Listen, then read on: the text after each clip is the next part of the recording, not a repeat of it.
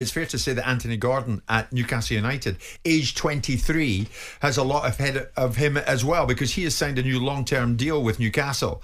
He joined Newcastle from Everton back in January 2023, and an initial fee of 40 million, which rose to about 50 odd million, I think, if I remember rightly. Where is now the stock of Anthony Gordon when it comes to club and country? We'll get to that, but there's no doubt Gordon himself is committed to Newcastle United. I just think the club's in a great place since the takeover. It's just been up and up. Me and the gaffer, perfect match in terms of style of play. I love it here. I'm very happy here. I like living here. I like the team. Like I said before, it's very suited to me. We need to win a trophy. The short story is we need to win a trophy. Winning a trophy here would be unbelievable because we've waited so long for it. Fans have waited so long to be part of that team who finally does it. Is a massive goal of mine. And I remember having a chat with him actually in Germany at the Euros. Nice lad, Danny. Good guy, good bro from what I hear. 15 goals, 11 assists and 74 appearances since he's moved to Newcastle. Has he pushed on to become what you expected him to be? Well, I think he's doing a very good job. He's improving quickly. I saw him at Everton, and a lot of people scoffed at the amount Newcastle paid for him. There was a lot of people going, that's over the top and he's not that good. And I sat on here more than once and said, that could be a snip. I saw the fire in his belly. He's quick. He goes past people and score a goal. Now, of course, he's going to say nice things. Just signed a big whopping deal. But there was rumours of him going to Liverpool before the season started, and I think he'd have jumped at that opportunity. He's a Liverpool fan, I think. He is. Yeah. Yeah, he's a Liverpool. Stevie G was his idol, I think, growing up. So not you. No, rightly so. So yeah, of course he's happy. He's playing every week. The fans adore him. What's not to love? He's getting paid well. The manager believes in him. He's playing for his country. Things are going pretty well. But I still think they're a bit behind Newcastle. And he's talking about trophies. Cup competitions, maybe. Are they a bit behind in that area as well, Newcastle? Well, they haven't won anything for a long time. Anything? The pressure's big. It's to try and win something, but most people would suggest 4 or 5 other teams before Newcastle as favourites for every competition. So it's going to be hard for him to fulfil his ambition of trophies at Newcastle in the next couple of years. Mainly, I know, because they're restricted because of the fine. The FFP. If you paid an initial fee of 40 million for him, Simon, is it about now that you'd want to start thinking, right, I hope Anthony, you've got your engines revved because we really want to see what you're made of now? Well, I think Danny just described it in exactly as it is. I mean, I think he's a good player. I don't think he's a world beater.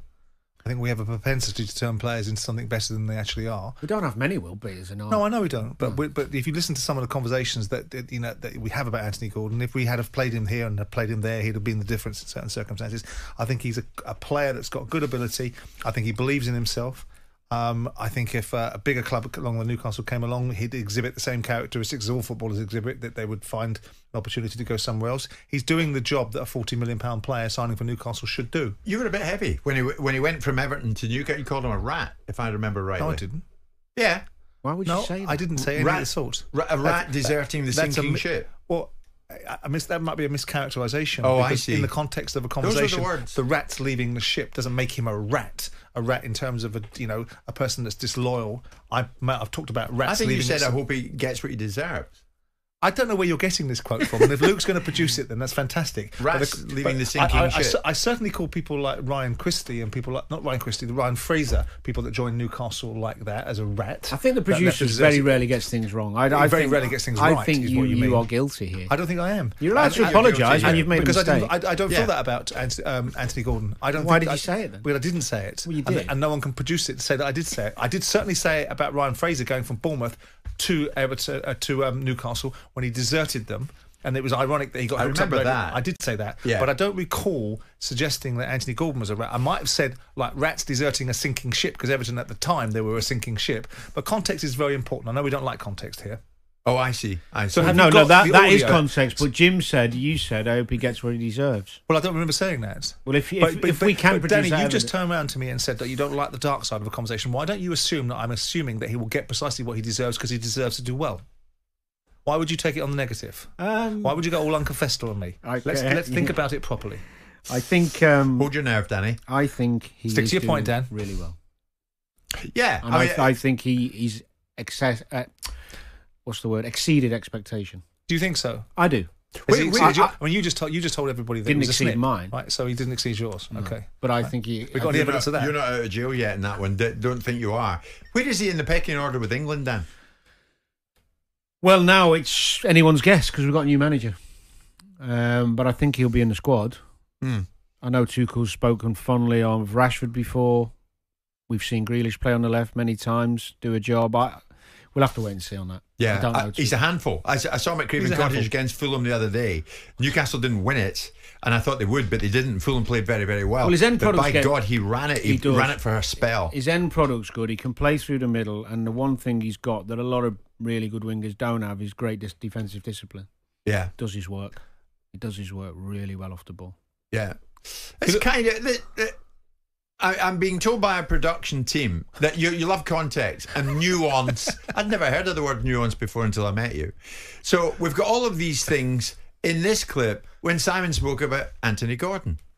I don't like the way he's behaved towards Everton Football Club. I can understand that everybody like rats wants to desert a sinking ship, but you're supposed to be able to help that football club, not disadvantage it by your behaviour.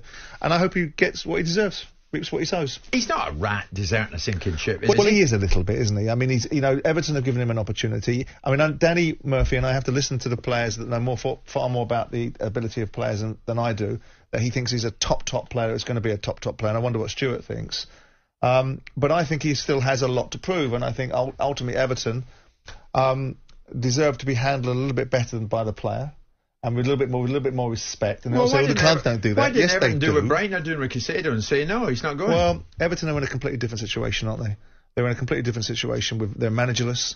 They are rudderless. They are gormless at times with the chairman at the top. And their financial circumstances with the owner, the financial circumstances are quite prejudicial because they can't really do much in the transfer market without selling players. So their situation is very different. Jordan showed no emotion as he was jailed for 12 years. Not only did he You said it. Not only did Context. you confirm what we said, you also confirmed Why are you so happy? my analysis on Gordon being a top Yes. player. Yeah. It was a double whammy. I remember that.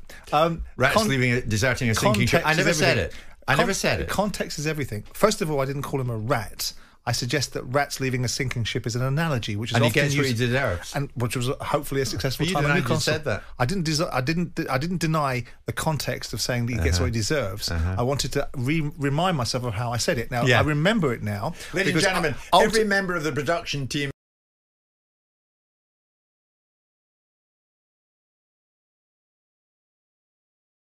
The actual context was in the fact he was agitating for a move, and I felt that Everton deserved more respect. Quite right. What he engineered. Well done, Simon. How have you been, Danny? All good? That was one of my favourite moments. That was in great, all the wasn't years it? I've been Admittedly, it wasn't very helpful for my argument. Yeah.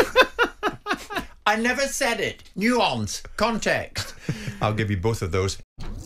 Jim White and Simon Jordan. Monday to Friday mornings from 10 on AM, on DAB, via the talkSPORT app and on your smart speaker. talkSPORT.